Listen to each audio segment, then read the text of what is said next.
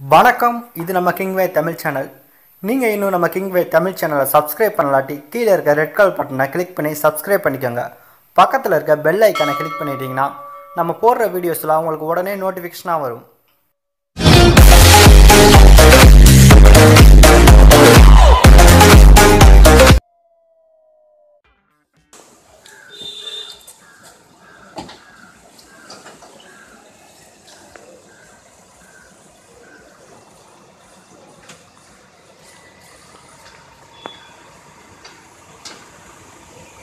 மறைந்த நடிகை ஸ்ரீதேவி அவருடைய கணவர் போனி கபூர் தயாரிப்பில் தல அஜித் அவர்கள் ஏற்கனவே நேர்கொண்ட பார்வை படத்தில் நடித்து முடிச்சிருந்தாரு. அந்த படம் வெளிவந்து நல்ல ஒரு விமர்சனம் கிடைச்சிருந்துச்சு. இதற்கு அடுத்ததாகவும் போனி கபூர் தயாரிக்கக்கூடிய வலிமை படத்தில் தல அஜித் அவர்கள் நடிச்சிட்டு இருக்காரு. இந்த படத்தை H.Vinoth இயக்கிறாரு.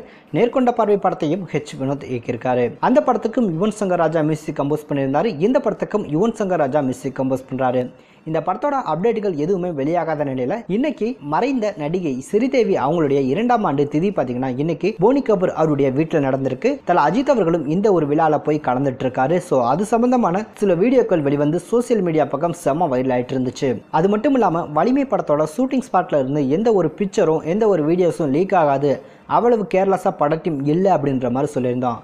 ஆனால் இன்னைக்கு வலிமை படத்தோட ஷூட்டிங் ஸ்பாட்ல இருந்து பல ஃபோட்டோஸ் மற்றும் சில வீடியோஸ் வெளிவந்திருக்கு. அதில் மங்காத்தா படம் அப்படின்னு சொல்லும் போதே தலை ஃபேன்ஸுக்கு ஞாபகம் வர்றது அந்த ஒரு பைக் சீன் தான். ஸோ அந்த மாதிரி ஒரு பைக் சீனை பார்த்தீங்கன்னா இந்த ஒரு வலிமை படத்துக்காண்டி ஒரு ரேசிங் சீனை ஷூட் பண்ணிட்டு இருக்காங்க அப்படின்ற மாதிரி ஒரு வீடியோ இன்னைக்கு வெளிவந்துருந்துச்சு.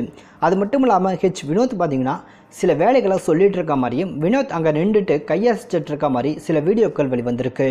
மேலும் போனி கபூர் அவருடைய வீட்டுக்கு வந்த தல அஜித் பார்த்தீங்கன்னா ஒரு ஒயிட் ஷர்ட்டில் வந்திருக்காரு. அவரை பார்க்கும்போதே நல்ல ஒரு யங் லுக்கில் இருக்காரு. அது மட்டும் இல்லாமல் தலை பிக்சர் கூட லீக் ஆகாதா அப்படின்ற மாதிரி ஏங்கிட்டு இருந்த தலை ரசிகர்களுக்கு இந்த ஒரு வீடியோவே வெளிவந்து தற்போது செம வைரல் ஆகிட்டு இருக்கு.